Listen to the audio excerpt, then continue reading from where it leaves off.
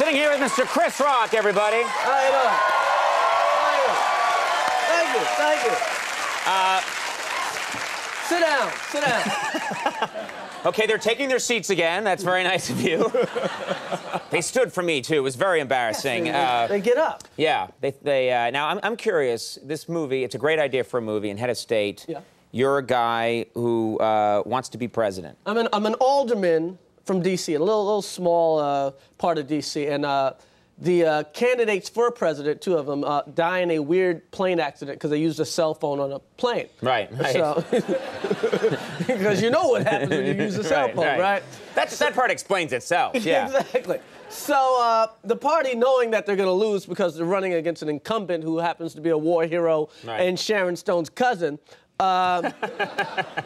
decides we have to find a fall guy, a patsy, and they choose me, Chris Rock, first black guy to run for president. You know, and since no one will run with my black ass, to be my running mate, I have to choose my big brother, who's played by Bernie Mac. So, that's good casting. Yeah. Now, have you thought about, in preparing for this role, did you think about what you would do if you were president? Did you think of any things that you might, any laws you might enact, any steps you might take? Steps I would take, I'd get a new Secretary of Defense. It would be Suge Knight. That would.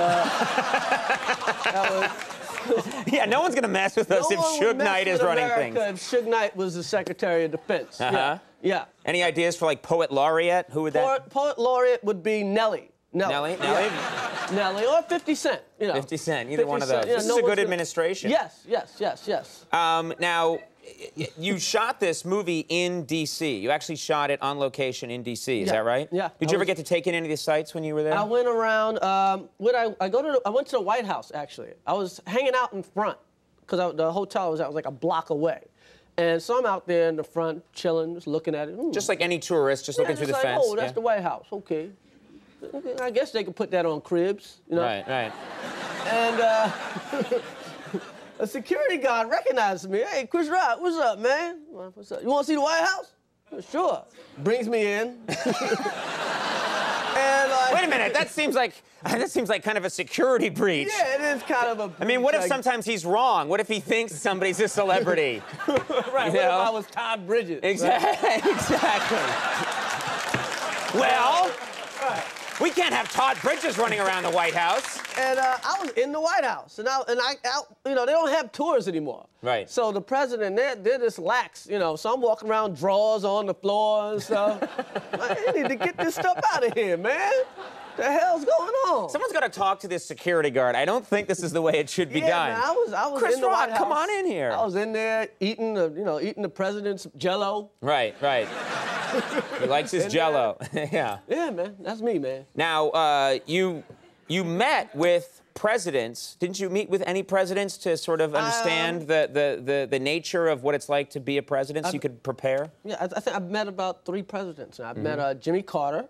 Where'd you meet him? I met him at BET, of all places. I was walking into BET doing black stuff, and it's top so that's where they do black stuff. Top secret. I can't tell you about that. Well, but I'm still waiting for that call. Yeah, I think he was rebuilding BET actually. He's sawing away. Yeah, he's working building on a BET studio. 106 in Park. He's giving them a new set or something. Then I met President Bush Sr. Oh, really? What's he like? He was all right, but he thought I was Spike Lee. So that was I'm like, hey, man, do the right thing. Yeah. That's pretty good for him. That's good. Yeah. And then I met he's up on, on what's going on. Yeah, he's almost there. And I met Clinton a couple of times. Now, I've got to perform for him once, but I never really got to talk to him. What's he like? He's a cool guy, man. Like I almost slept with him, just right there. like you started to get close, and then one button.